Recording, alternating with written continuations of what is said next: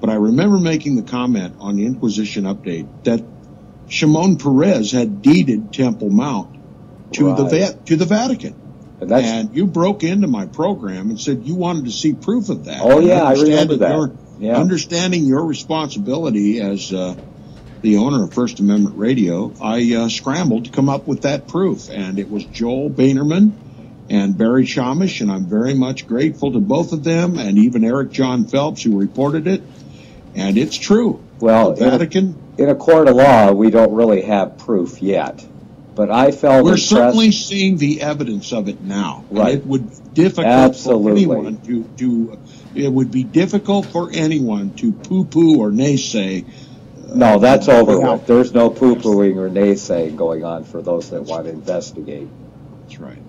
Facts on the ground, observable facts on the ground today, that the papacy now is a main power broker in Jerusalem, calling for a sovereign enclave over which the Vatican or the papacy will rule in Old Jerusalem, in East Jerusalem.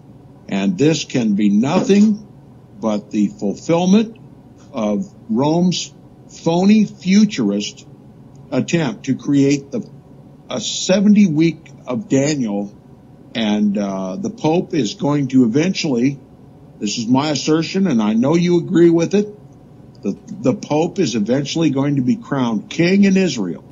He's going to become a Messiah figure in Israel. Well, as I was saying, Tom, several years ago, I stepped out in faith, feeling impressed by the Holy Spirit that this was the truth and this was going to happen even without evidence.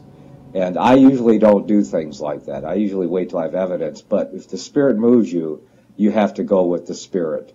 So anyway, so now these several articles have popped up here verifying from other sources. And I mean, there's the reality. It is shaken and it is moving. So all of the things that we've been talking about are now coming to the surface as they have to. Hello everyone, welcome to GGN. Today is Friday, March 15th, 2013, and I'm Darko. Alright, I'm just going to continue here. I'm going to cover the Pope, and that's the news for this first video post. And the second, we'll get into all sorts of different stuff, including globalism, the New World Order as it's put, and how it's affecting people's lives globally. And of course, eugenics is part of that. This video we're watching, Second Vatican State to be established in Jerusalem. You can go in there and check it out, watch the whole video. Police to restrict Muslims' entrance to Temple Mount. Information about plans to cause disruptions after Friday prayers lead police to restrict entrance to Jerusalem site to men over 50 and women. So they decided to restrict the entrance of Muslim worshippers to the Temple Mount on Friday following reports of planned disruptions after prayers. Statement said police will take a firm hand against any attempt to disrupt the order. We have Al-Azhar seeks closer ties with new Pope. Says the 1,000-year-old seat of Sunni Islam learning yesterday said it wanted better relations with the Vatican after years of acrimony. On Wednesday, an Argentine cardinal was elected to succeed Benedict. As most of you already know, he chose the name Francis. So, it says Benedict's 8-year tenure was marked by scandals and controversies, so including turbulent relations with the Muslim world. Says we're hoping for better relations with the Vatican after the election of the new Pope, says the advisor. But the new Pope's charismatic reputation and relatively progressive political views have already stirred up expectations of change. You keep hearing that change, kind of like Obama. Pope Francis reaches out to Jews. Goes on and says, like his predecessor, Pope Francis reached out to Rome's Jewish community at the very start of his pontification, pledging to continue to strengthen the increasingly close ties to Catholics and Jews. In an interview Friday with the AP, they said that the dialogue between Catholicism and Judaism was complicated, but added that the new Pope's background gives me trust and hope that relations will continue to improve. This is some interesting information here in this first video. It says here, as he was known before he became Pope, this Cardinal Jorge Bergoglio showed as Buenos Aires Archbishop an inclination to expand interfaith outreach to Islam and Judaism. So it made efforts to further close the nearly 1,000-year estrangement with the Orthodox churches. So this is the thing. right now it's always been about Zionists in the middle, basically Judaism, pitting these two against each other. Of course, using Christians and Catholics, and Sunni Muslims even, these terrorists that quote hate Israel and all that. They're actually working for the Zionists, which is crazy. Just like Christians and Catholics in America that go over and spill blood in the Middle East for these Zionists and protocols of elders of Zion, and that they look at them as tools to be used by these people. So it's not a joke, it is real. And it's funny, though, because they're talking about an interfaith and outreaching and stuff like this. We're talking about the ushering in of what Pike was talking about, Albert Pike, a Mason, about merging all of these religions into one. That's part of this new order. So it's kind of spooky. Folks, thank you for joining our broadcast already in progress. As you know, Pope Benedict has resigned. The question is, who is going to get the nod for the top job? Joining me now, chaplain of the Colbert Nation, Father Jim Martin. Father Jim, thanks so much for joining me. Father Jim, were you shocked this morning when you learned the Pope would be resigning? I was. It's not unexpected because he had talked about it sort of obliquely, but I don't think anybody was expecting this. It's completely unexpected. I talk about running the New York City Marathon. I'm never going to do it. No pope has resigned voluntarily since Pope Celestine III in 1294. I mean, there are barely any trees on the planet who remember this. What happens now? There's no tradition for this. What happens? No, there's not. I mean, there will be a conclave, an election, where the cardinals will gather and elect a new pope. But there's still going to be a pope when they elect the new pope? He's going to resign on February 28th, and there will be no pope. There will be what's called a vacant seat. There you go, folks. The video is glitching a little, and I've about lost all my patience that I have left, what little I have left with technology. So it just glitched right there. You can actually watch it. But you heard the audio, and it says, Father Jim explains the papal election process and the unlikelihood of choosing an American pope. Remember, I covered that about how there were all this media bashing America's possible chances of having a pope, or Canada. And guys talking about election. Well, the next pope was probably already chosen before Benedict even stepped down. Probably when he took the quote papacy, whatever.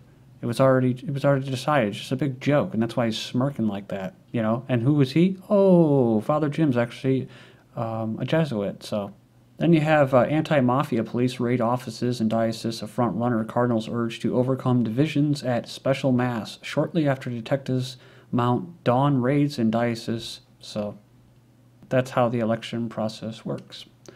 Then you have this new pope, first Latin American, first Jesuit, and first Pope Francis to lead the world's Catholics. Then we have some background information on what it is. It says here, the Society of Jesus, Pope Francis is a Jesuit. 7 things you need to know about the Society of Jesus. So they're also known as God's Marines, or the Company. Pretty interesting, like that movie. It says here, the Order of Priests and Brothers was founded by St. Ignatius of Loyola in 1534 with 6 other students at the University of Paris. They referred to themselves as the Company of Jesus.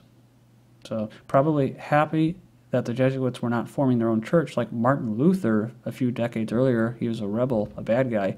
Pope Paul III granted them condemnation in 1537 to become priests.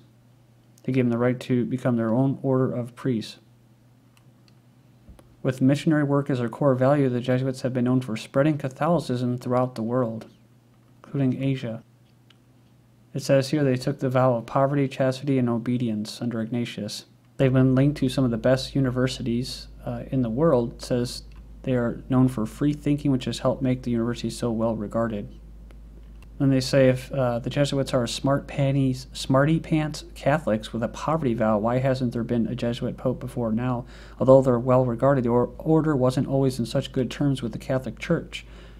So it goes on here, and it says that Jesuits managed to retake the narrative on that one, and the term Jesuit is embraced by the order and has a mainly positive meaning by 1767, led by charges that Jesuits were too influential and elitist, Pope Clement,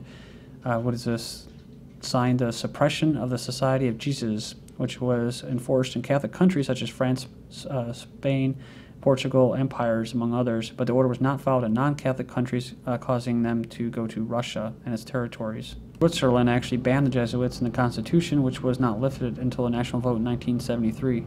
Free Thinking and Poverty Vow says, does that mean Jesuits are socialists? They encourage toleration for other religions, teach other theology in their institutions, and also believe in free education for all. Pope John Paul II denounced some Jesuits in Latin America for their emphasis on liberation theology, which focused on the liberation of oppressed people. See? So again, this is another tactic that the Zionists use. Some people call them the founders of socialism. It says here that you may have heard it from Jeremiah Wright, supposedly a believer in liberation theology, or from Glenn Beck, who says liberation theology has completely perverted Christianity, particularly of the poor, from their rich oppressors. The most damning link to socialism comes from Fidel Castro, the former Cuban dictator studied under the Jesuits for 12 years. Will Pope Francis be a progressive force in the Catholic Church? So remember, we were talking about that's the new word for communism. It's kind of a covert word for communism, slash socialism, the next step to it. That's why they use the word, because it's been tainted, kind of like eugenics after World War II. So it says here, they keep calling the modern world. Most North American church members felt a more liberal pope was necessary to herald the church into a modern era. This is this new order that I was talking about. In one article I saw that they were saying, well, will he be for open contraceptive and abortions? And it's just like, Jesus, people.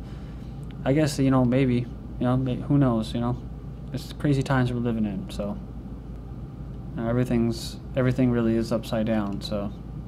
Prominent Jesuit launches a new Catholic college credit online program called the Liberal Studies Program. So, like we're talking about their missions and missionaries in Asia. Their missions in North America started during the 17th century and faltered at the beginning of the 18th. They were established as part of the colonial drive of France and Spain during the period of the conquest of souls. Talking about Nouvelle France, New France, and early Spain. And you can go there and check it out. Link will be posted. The conflict with the Iroquois, among other Indians, where they basically just, them being there, all of a sudden the diseases popped up. Whoa, big surprise. And the nations weren't even trading with each other because there's so much conflict and death. The kidnapping controversy with the new pope, accused of involvement in 1976 abductions. Argentines shown different reactions to election of new pope. So it goes on and it says that the Pope faces a troubled background that links the complicity of Argentina's Catholic Church to the country's 76-83 civil military dictatorship, and questions the role the new Pope played as the head of the Jesuit order in the 70s. During the period, 30,000 people were persecuted, killed, and tortured by the military. St. Malachy, last Pope prophecy, we've gone over this. I'm not going to go into detail about it. His prediction, dated in 1139, prophesies that there would be 112 more popes before Judgment Day. Benedict is supposedly the 111th pope, which is what? The olive pope, the glory of the olive, which could be for Germany, Benedict, or it could be what? Like we said, olive skin. Someone from Latin America. On everybody's mind. Why are you here? Why am I here? The same question, Why am I here? I'm on this website. Power Radio. And it's all about, it's a gambling website. And it's about people that is going to bet on the new pope. If he's black, you get your money back. So that's basically the whole slogan. And you're rhyming. Yeah, you're rhyming, but I'm just saying, looks like he's going to be black. Oh, you think he will be black? Why do you think that? He will be. He will be. From Ghana, he will be black. He'll be black. So there it is. There's our buddy again, Dennis Rodman, Mr. Clandestine International Operative, coming back fresh from his trip from North Korea. Now he's talking about a black pope. He's just kind of laughing again. It's just secret code talk, probably. He's saying from Ghana, but he knows. New World Order Francis, the ultimate black pope. Haven't we seen this Twilight language before? Talking about the Masonic, little hand in the sleeve. A little Isis, Horus, Seth. On 13/3/13, as the date is written at the Vatican, says, which adds up to another 13, the Roman Catholic Church picked a new pope. The Jesuits and the black pope, the cardinal who rarely smiled, was how he was characterized. The term black pope is often experienced as a derogatory nickname given to the superior general, usually by the media and never utilized by the Jesuits themselves. They like to play the name game. So they have a military background. They're sometimes referred to as God's Marines or the Church's Stormtroopers, and have origins in the Inquisition. Thank you.